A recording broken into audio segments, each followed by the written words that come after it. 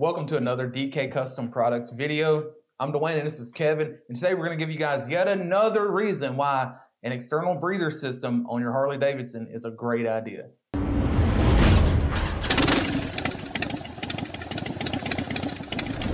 So Kevin's going to share with us something he read on the forums the other day, a post that kind of went on for a while, actually. Yeah, and this was a post that I read, and I was interested because the guy came on. I'm not going to read his whole comment, but basically he posted a thread where his bike all of a sudden wouldn't idle, and the only way he could keep it going was give it like a quarter 25% throttle to get down the road. Every time he let up the throttle, it would die.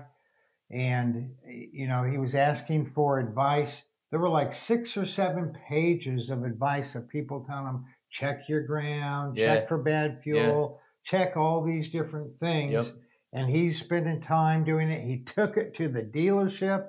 The dealership could not figure out what was wrong with it. And it turned out to be that the idle air control sensor that is in the throttle body was gummed up because of all the hot, oily, oxygen depleted air being fed from the crankcase back through the throttle body, which is the OEM configuration. Right. And you know, you have, that's just one of several sensors you have in there. You got the map sensor in there. You got throttle position sensor in there. I mean, you have your intake air temperature sensor in there, and then you have your idle air control, and that was gummed up. We have a whole video we'll put in the upper corner here about how to clean out all that gummed up stuff and what are the pros and cons of doing it different ways.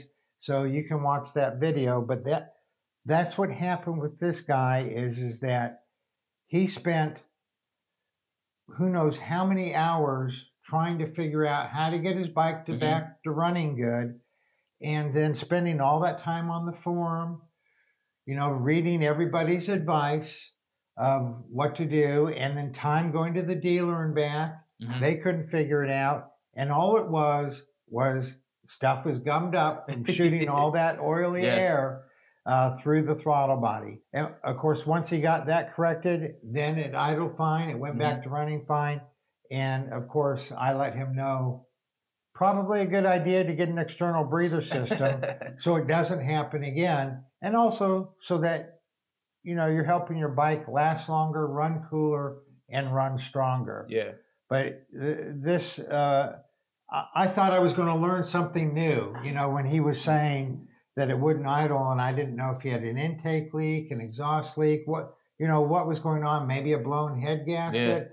You know, lots of things go through your mind, and it turned out to be the simplest thing from a flaw in the OEM setup, which Harley knows it's a flaw. They can't do anything about it because of a certain 3-letter federal agency.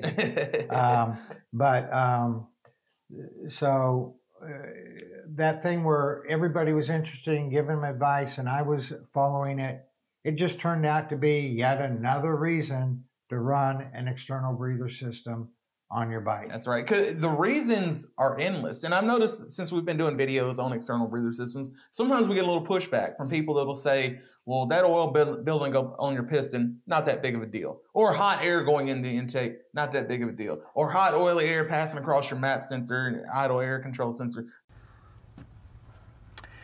This is the worst.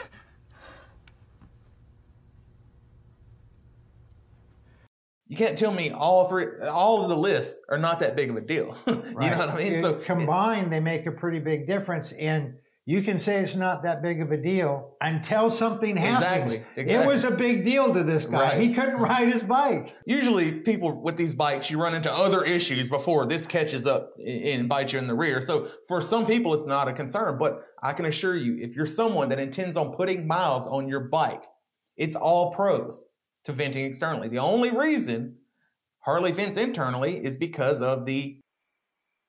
Sir, I'm afraid you've gone mad with power. Of course I have. You ever tried going mad without power? It's boring. No one listens to you. That's the only reason. I mean, bikes, the early 90s and older, they didn't vent internally.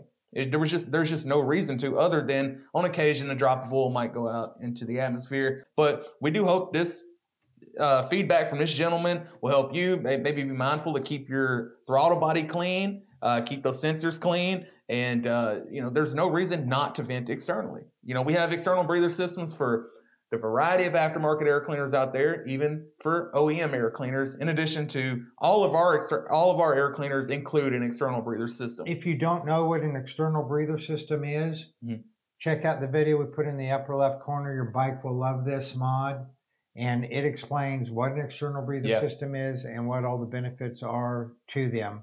And we know you guys like different flavors, so we have catch cans, we got filters, we got black catch cans, billet aluminum catch cans, we got breather bolts, we got hoses that run right to the ground.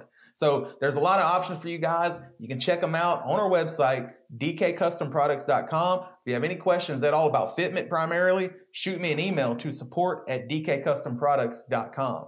Y'all ride safe out there.